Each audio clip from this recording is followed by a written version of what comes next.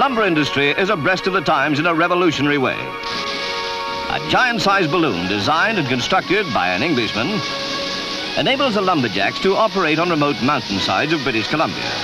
Helium, a non-inflammable gas, inflates the balloon. No risk of fire.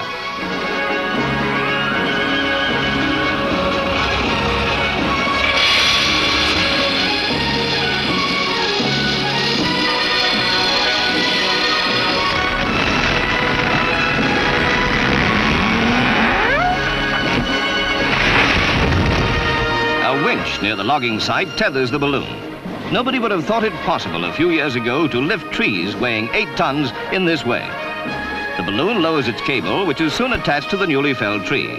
To start with, the weight of the great log pulls the balloon into position directly overhead. The first move towards getting the tree airborne and on its way to the nearest road.